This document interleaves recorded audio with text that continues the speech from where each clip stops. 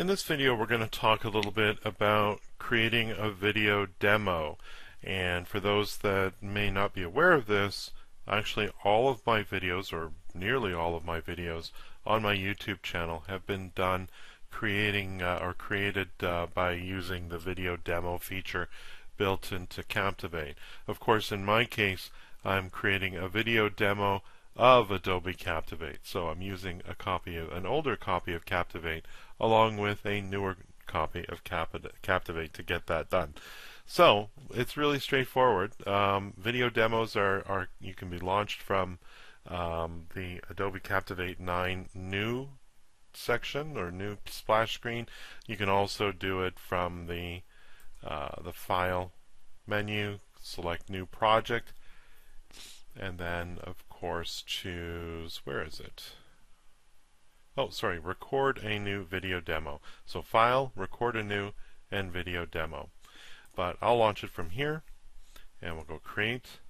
And the very first thing that happens is that you get this little screen appear on your screen, this little window that appears on your screen, and it allows you to select either a screen area or a specific application. And in this case, I'll choose the tripcentral.ca website, and you can choose options like no panning, no narration, or you can add narration, and you can select system audio, so if there's any Windows click sounds, those will get recorded as well.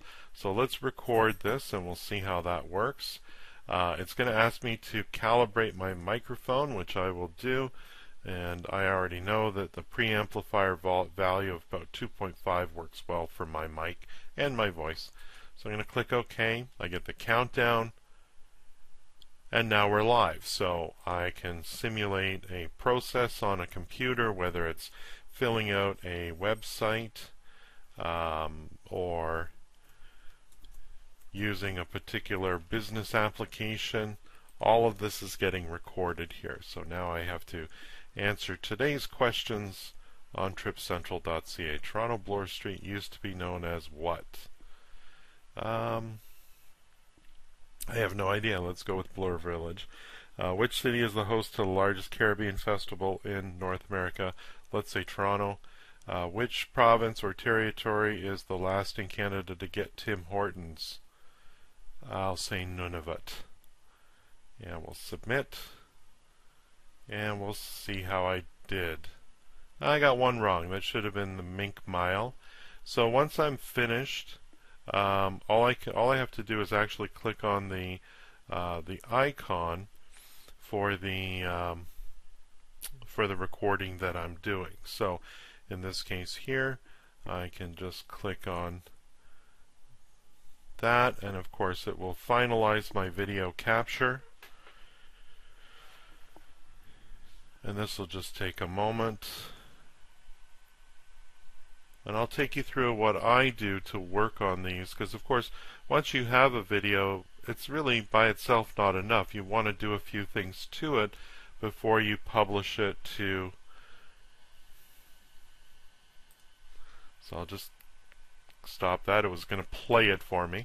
So here's my simulation, and of course I've got a timeline just like I would for any other Captivate course, and there's certain things I can do. So what I like to do before I start to deal with any kind of editing or anything like that, I go into and find my narration, and I double click on that. That's in your library, and we're clicking on edit, and this will bring me to the edit audio window, and I click on Adobe Audition, and then it loads it in Adobe Audition. The first thing I do is I try to find a blank spot and just highlight that, somewhere where I'm not talking, where you can just hear the background, and using the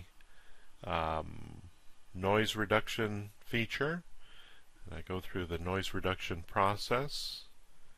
I capture a noise print from that blank area where I'm not speaking, and then I go and I select the entire recording and hit apply.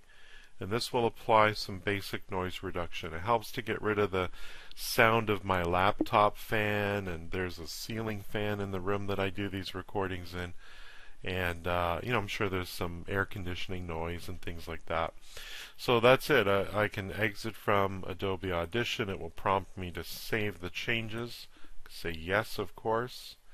And then once in Captivate 9 again, I can click OK, and that will import those changes, in this case the noise reduction, into the recording that we're going to use here. Click Save and click Close.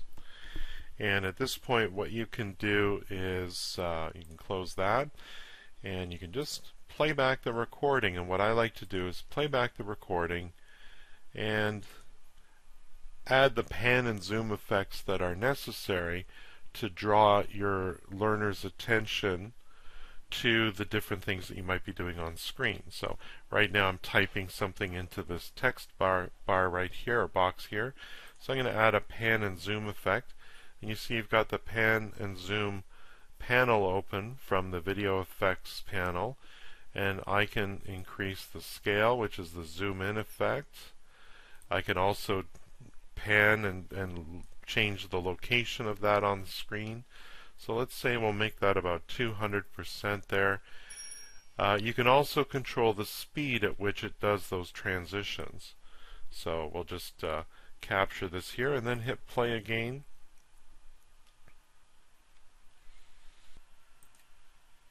So, and from time to time press the zoom out control just to return to a full widescreen.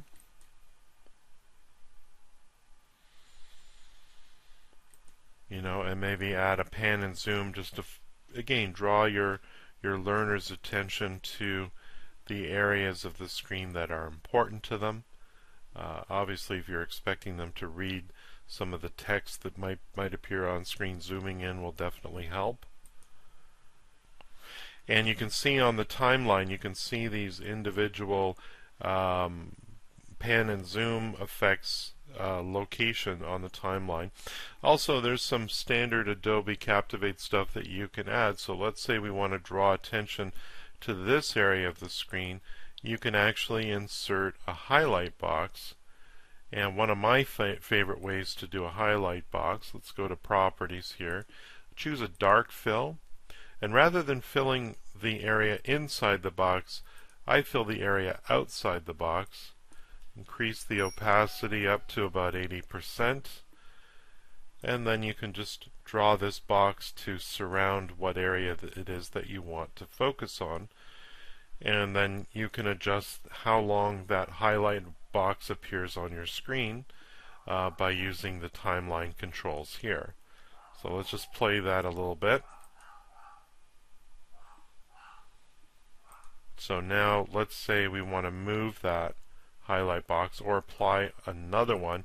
I can actually duplicate this by selecting it and hitting Control D, and then putting that new highlight box after the other one.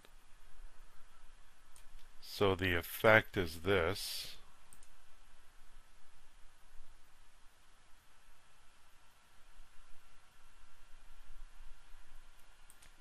And on it goes. I don't need to take you through this whole thing, but once you're ready to send this up to YouTube or to publish it, of course those options are available right from the File drop-down menu. You can publish to YouTube, publish to an LMS, whatever it is that you wish to do.